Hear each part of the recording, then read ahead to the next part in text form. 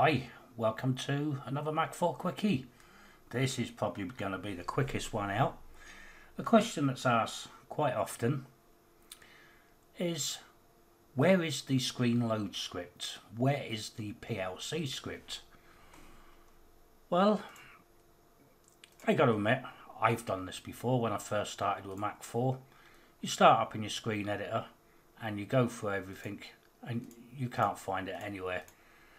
But it's actually right at the top here. You've probably clicked on that and seen a few boxes in the bottom. Now to the right of the properties is an events tab. If you click on the events tab, it will bring up your screen load and screen unload PLC and signal scripts. You highlight one of them, it will bring an open box for you. Click on the open box and here's our screen load script.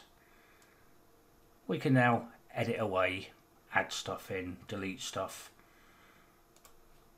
close it down, edit out, everything's saved for you. If it needs to be saved, it'll prompt you.